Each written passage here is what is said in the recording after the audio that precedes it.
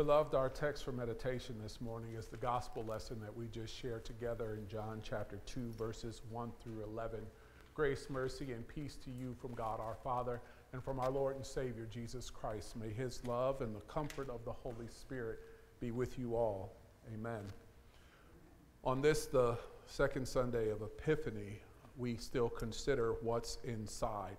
And what I enjoy most about today's text is how closely connected our limited mindset is to the approach of Scripture today. Many of us would be skeptical to talk about the reality of miracles. We would think that that's a little bit too much, a little too radical to think that God would show up in our lives in a miraculous way and do something supernatural that goes beyond anything logical. It just doesn't make sense if I can't explain it, if I can't contain it, or if it's not defined by science. So I really would rather leave that miraculous stuff alone, and we try to do away with that and get uncomfortable when we talk about it, because miracles clearly couldn't happen in today's context. That's the heart of today's text. And dear friends, I submit to you that this thought is not just for laity, not just for parishioners, not just for people sitting in the pews. I submit to you that there are many a pastor who carry the same mindset. The countless sermons I have heard based on this text to do anything but talk about how uncomfortable it is to have a miracle from God. We want to talk about what the mother of Jesus said to them at the wedding of Cana. There's a reason I said the mother of Jesus, but we'll get to that in the text. We talk about the place called Cana. This is interesting stuff. We want to talk about that. We talk about the fact that Jesus is at a wedding, and so weddings have got to be important because within the first couple of verses, wedding is mentioned several times. All of this to escape talking about the tension of a miracle taking place. I submit to you that even in the advancements that we have in this, the 21st century, our mindset and our thinking is a first century culture. You are no different than anybody in the text. We are no different than anybody in the text. So this morning, I invite us to sit in that very tension. The fact that we serve a God who exists outside of our limited worldview or scientific explanation. His abilities exceed any human sinful explanation of what we could ever fathom. And so let's sit in that tension, that that's the God we serve. I submit to you verses 9 through 10 of our text. Chapter 2, verses 9 through 10. When the master of the feast tasted the water now wine and did not know where it came from, though the servants who had drawn the water knew, the master of the feast called the bridegroom and said to him, everyone serves the good wine first, and when people have drunk freely, then the poor wine, but you have kept the good until now. The first century was just as amazed at Jesus as we are today. I submit to you this morning that when Jesus shows up to your party of life, expect a miracle. Expect God to do some supernatural things when you invite him to the party of your life. The bridegroom was so amazed. The master, the host of the party, he calls the bridegroom over and tells him how to throw a party. He says, you don't even know how to be hospitable. This isn't what happens. You serve the good stuff first. Can I just make this plain? I think the kids are... And then after they drunk, then you pull out the cheap stuff because they don't really care at that point. You don't know how to party. Who saves the good stuff to last? Because we don't know how Jesus interacts. And so I started with the end of the text so that we would have an understanding to remind us that God cannot be rationalized. He is outside of our limits. So now let's take a look at what happens. In verses 1 through 2, we are provided some very basic details about the setting. And we can follow along, be it in scripture or in your bulletin. On the third day, there was a wedding at Cana in Galilee, and the mother of Jesus was there. Jesus also was invited to the wedding with his disciples. We are given the when, the who, the why, but we're also giving something else specific. We are told on the third day. John is very, very interesting in his writing because he's challenging us to do something that I invite us to do regularly. Make sure you're reading your word. Because on the third day, you would have to ask what happened on the, and now the third day, right? And so John is setting us up to make sure that we are paying attention to Scripture, that we are reading the Word of God, that we are engrossed in this journey with our Lord and Savior, Jesus Christ. So he does this to set up the chronologically ordered miracle of Jesus. He mentions this because watch what happens in John chapter 1, verse 50. In John chapter 1, verse 50, just in case you're too cold, we put it on the screen. Ready? Jesus answered him, "Because I said to you, I saw you under the fig tree, do you believe? You will see greater things than these." And on the third day, guess what happens? Greater things than these. And so he wants to make sure you are following along. And so now you have the third day, and we are about to experience greater things. So let's talk about who's at this experience. The central participants are given to us in the miracle. Notice something. This is in verses 1 and 2. We are told who's there. The mother of. Notice something. John never mentions her by name. The mother of Jesus. She was there. Then it goes on to say, Jesus and his disciples. We don't get a name of the disciples. Jesus and his boys are invited to. What wedding you been invited to that don't have save the date? So-and-so would like to formally invite you to the. We ain't even told who's getting married. Why? Because Jesus is the central theme of the text. Nothing else matters in your life or at your party as long as Jesus is there. We don't need to worry about who else is there, long as Jesus is the central character of your text and of your story. So whatever it is we are doing in life, when Jesus is the focus, guess what? Greater things will happen. Miraculous things will happen as long as we are focused on Jesus. And so why are they gathered? They are gathered at a wedding. The wedding is mentioned in two sentences because marriage was and is and will always be important, but not for the reasons you and I might be thinking. Ephesians chapter 5. In Ephesians chapter 5, I want to take you to verse 32. Now, from a pastoral point of view, Ephesians chapter 5 is a very interesting text, especially when I'm working with couples and getting married. Because number one, the first thing that happens is Ephesians chapter 5, verse 21, it says, "Submit to one another out of reverence to Christ." But here is where I lose couples all the time, and we'll get to verse 32. It says, "Wives, submit to your husbands," and it falls silent. Makeup starts to run, she scoots away, he fades back. Do we really have to use the word submit? But then it says, "Husbands, love your wives as Christ." Why is wedding important?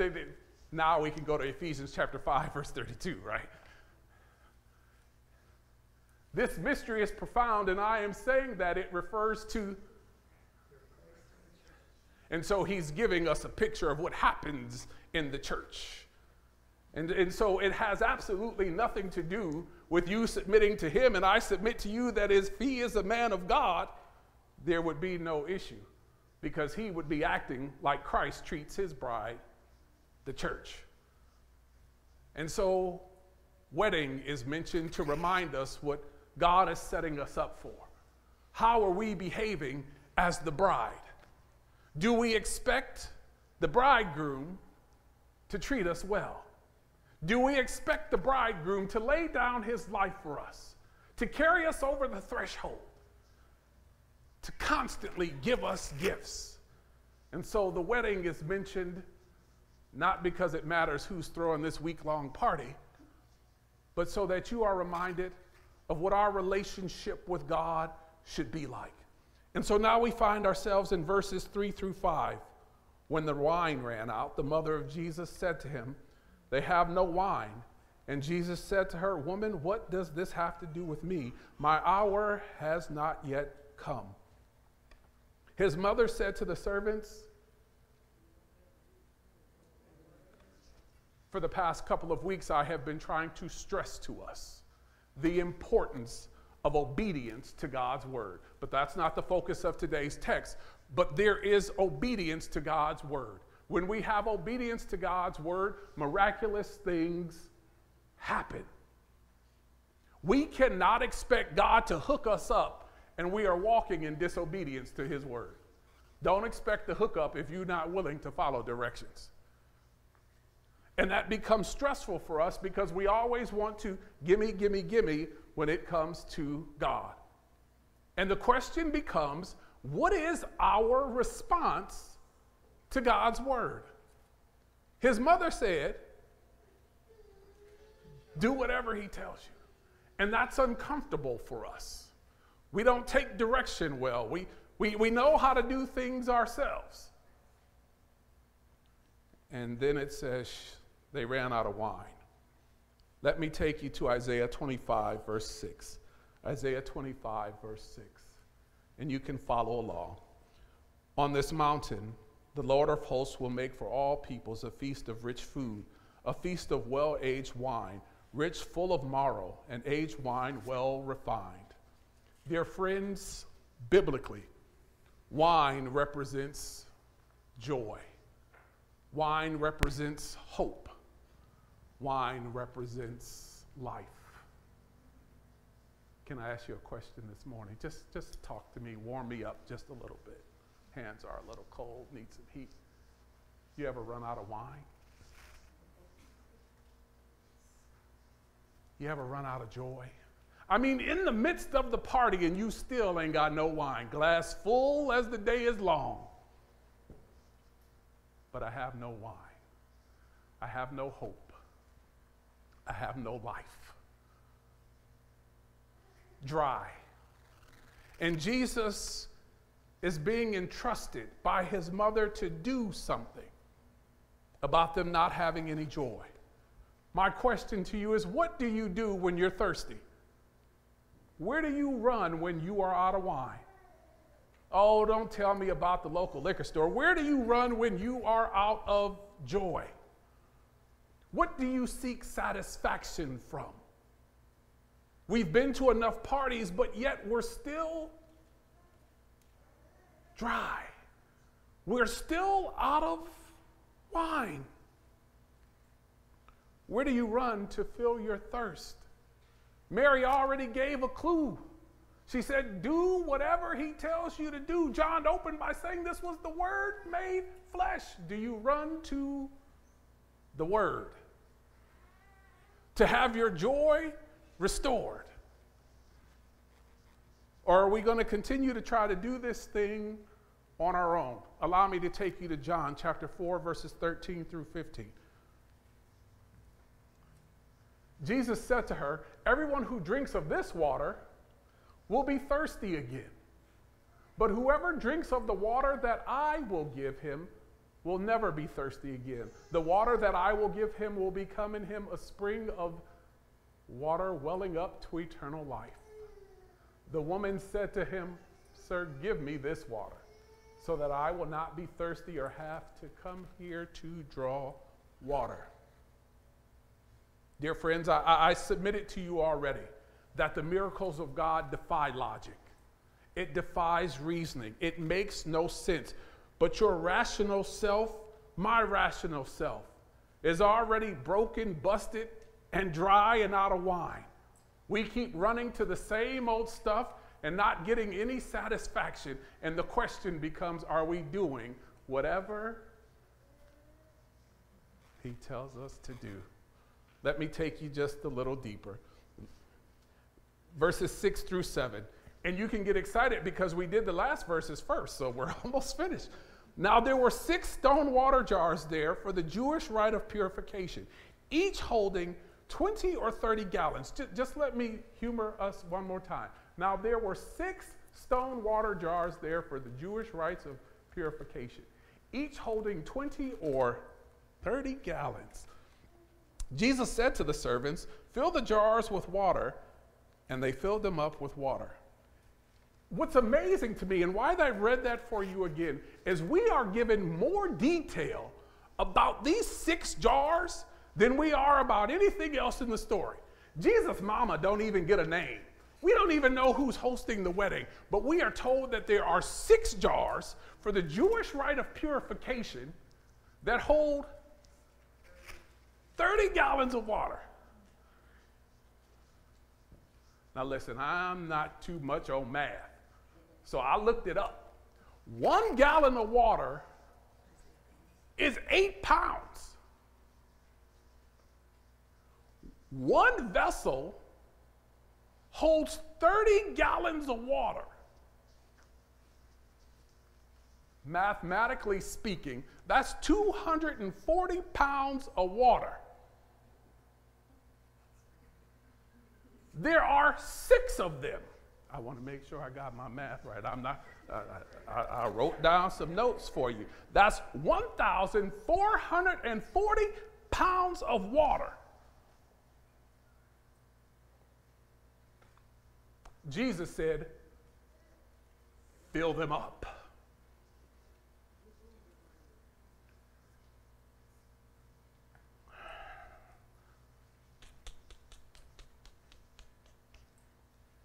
It's interesting to me because this capacity is enormous.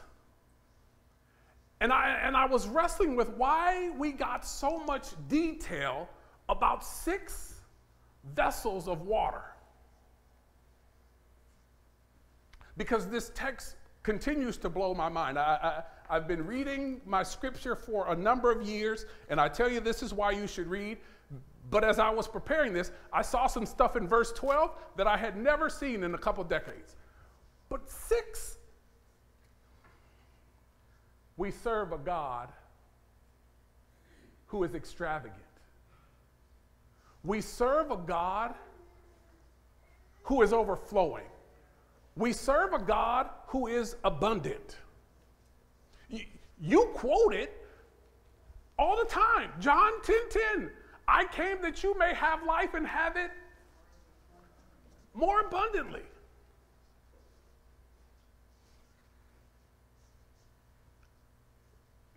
Can we be personal for just a moment? Just a moment. Just give me a few moments. Because as we're wrestling with this, the other thing I had to wrestle with is it says the Jewish purification, the Jewish tradition, the religious things were empty. We're dry. Can you talk to me for just a moment? Has your church experience ever been dry? Has it ever been empty? And so the question becomes again, how do you fill it up? You can do a whole lot of religious stuff and he'll still have a dry experience. But unless you invite Jesus to your church, to your religious experience, it will continue to be dry. And he says, fill them up. In other words, there's going to take a process, or it's going to be a whole lot of servants to go somewhere and fill up 240 pounds of water. You try carrying it. I ain't gonna do it. Which means you got to go get a little bit of bucket and keep walking back and forth to fill up 240 pounds worth of water. Because you didn't get to that place of dryness overnight. Imagine the number of parties you went to trying to find satisfaction. But we won't spend 5 minutes in the process of God's word, but we want a miracle. Imagine the number of relationships that you have destroyed trying to find satisfaction, but we won't spend 5 minutes developing our relationship with God. It takes a process. He's undoing some stuff. But we want it instantaneously. God, give it to me right now or I'm done with this. And God, since you didn't hook me up yesterday, that church stuff, that miracle stuff is not what I really want. We don't want to participate in the process. Ephesians chapter 3, verse 20, as we're wrestling with these 6 vessels. Now to him who is able to do far more than all that we ask or think according to the power at work within us. Beloved, in the book of Exodus, we are introduced to another name of God. That name is El Shaddai, which means that we serve a God who is more than enough. Why did the children of God just settle at enough? Settle at mediocrity. There is a running joke. There was a running joke in my house as my kids were growing up and we were trying to teach them the importance of keeping house. I would tell them both, when y'all move out and you invite me over, I'm bringing my own chair, my own silverware, and my own food, because what I'm watching here is not a reflection of how you were raised. And so when we operate with the children of God and we settle for mediocrity, we settle for less than or just enough, it's not a reflection of God, because our God is more than enough. Our God is abundant. He's asking us to do even more than enough, even when it's challenging. You do just enough on the job. You do just enough in the marriage. You do just enough at church, just enough with your friends. When do you invest in the relationship and do more than enough? Again, I shared with you that we serve a God who is enough and that who is more than enough. And so that as his children, we should always want to do more than enough. Matthew chapter 5, verses 39 through 41. He challenges us, even when things are difficult, to do more than enough. But I say to you, don't resist the one who is evil. But if anyone slaps you on the right cheek, do more than enough. Turn the other cheek. And if anyone would sue you and take your tunic, do more than enough. Let him have your cloak as well. And if anyone forces you to go 1 mile, get in shape and do more than enough. And go with him 2 miles.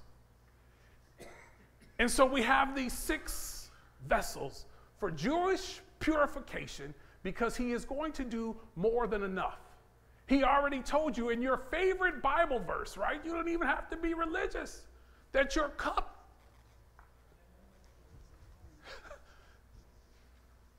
because it's more than enough. If we engage in the process, he's sharing with us that some miraculous things are going to happen. Proverbs chapter 8, verse 17. In Proverbs chapter 8, verse 17, it says, in order to experience this process, it says, I love those who love me, and those who seek me diligently find me. Are you actively engaged in the process? Are we actively engaged in the process? Are your vessels dry and ready to be filled with Jesus' joy? Are we ready for something different to happen? Yes, it's going to be uncomfortable. Yes, it's going to cause us to get out of our comfort zones. But what we've been doing ain't working. And it's leaving us empty. And he's simply inviting us to obey him. So why? And then we're done. We just got to cover Matthew 9:17. What struck me is that he did not tell them to fill up the pitchers of wine that they already used. Jesus is not going to put his stuff in our messed up stuff. Neither is new wine put into old wineskins. If it is, the skins burst and the wine is spilled and the skins are destroyed. He wants to leave no doubt that he is doing something new in us. There will be no confusion that he used some syrup and some water and some Kool-Aid mix and stuff. No, you're not even going to try to touch this. This is Jesus all day long. And the problem with many of us is we want to settle in what we've been doing. So we want to say we run in the vacuum, but we have swept everything under the rug, and that big old mountain is just around there because we got to do something different. And he's saying, I have new wine for you, and let's be about that business. And so, dear friends, as uncomfortable as it is, our invitation today is allow Jesus to fill us to the brim with his love and his joy as we respond to his word, so that we can experience his new wine and his new blessings. In Jesus' name, amen.